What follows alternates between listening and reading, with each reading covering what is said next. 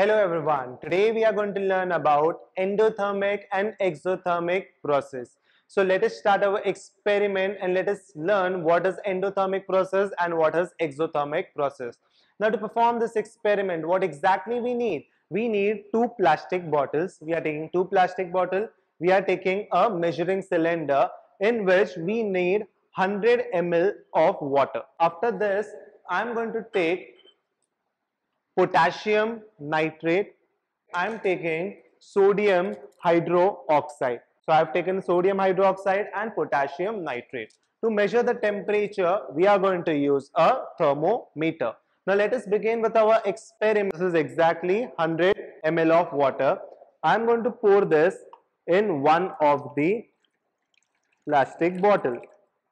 So I have poured it. Now what I'm going to do is I'm going to measure the temperature of the water.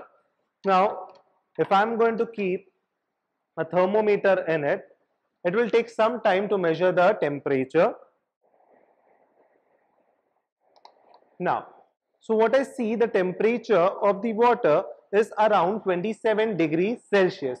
Now what I'm going to do is I'm going to add 5 gram of potassium nitrate into my water. So what I'm going to see is potassium nitrate लिया, इसको 5 gram measure करना है. So let me measure 5 gram of potassium nitrate. I'm going to measure it on this instrument. So I'm going to measure 5 gram of potassium nitrate.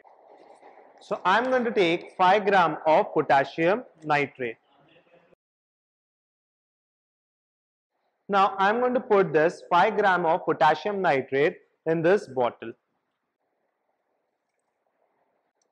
If I'm going to measure the temperature, I'm going to hold it for some time, mostly 1 minute.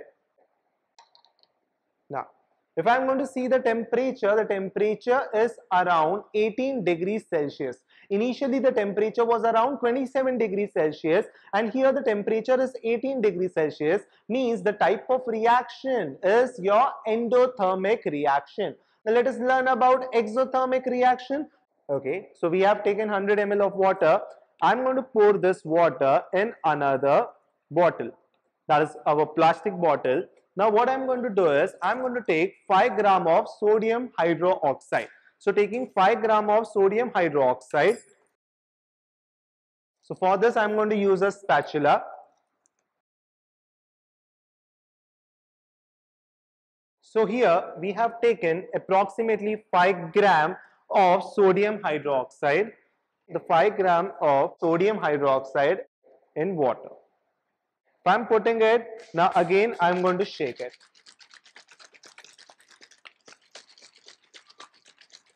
If I'm going to shake it, what can I see? This is becoming very hot. If this is becoming very hot, what does this mean? That reaction is an exothermic reaction. Let me measure the temperature. Hold it for approx 1 minute. Now after 1 minute, I will measure the temperature. Now the temperature seems to be increased. I can say the reaction is an exothermic reaction.